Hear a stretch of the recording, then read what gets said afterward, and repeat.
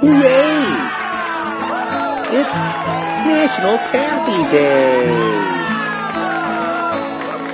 Every year on May 23rd, America celebrates a mouth-watering confection on National Taffy Day.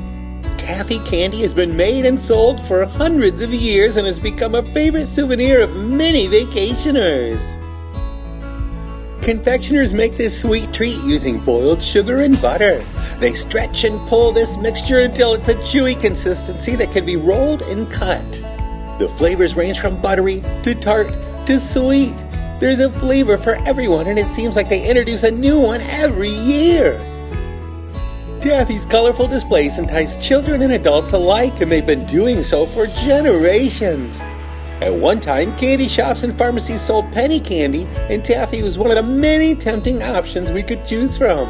However, these days, penny candy is long gone. With summer just around the corner, seasonal candy shops are stocking up on their latest selections. With so many flavors to choose from, it's often hard to decide which ones to pick.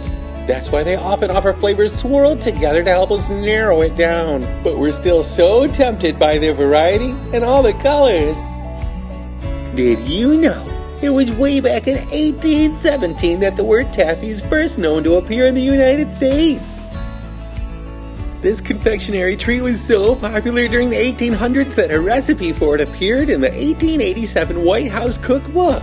President Grover Cleveland was apparently a fan. It was in the 1880s that saltwater taffy was first produced and marketed in Atlantic City, New Jersey.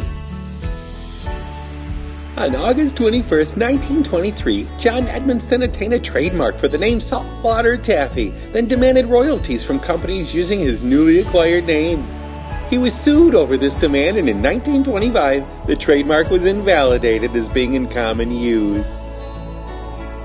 Saltwater taffy is still sold widely on the boardwalks in Atlantic City, near Ocean City, and popular beaches throughout the United States like Cape Cod. Modern commercial taffy is made primarily from corn syrup, glycerin, and butter. The pulling process, which makes the candy lighter and chewier, consists of stretching out the mixture, folding it over, and stretching it out again. Although it's called saltwater taffy, it does not include any seawater, but it does contain both salt and water in its manufacture. Unwrapping a sweet, sticky, tasty taffy takes most Americans back to childhood memories of blissful summers by the sea. As taffy is traditionally sold at boardwalks, it has been a staple of American seaside resort towns for over 100 years. Happy National Taffy Day, everyone! Thank you for listening today. My name is Kevin. Welcome to my channel, Everything Kevin. If you like this video, please press like below. If you'd like to see more, please press subscribe. Take it easy, man.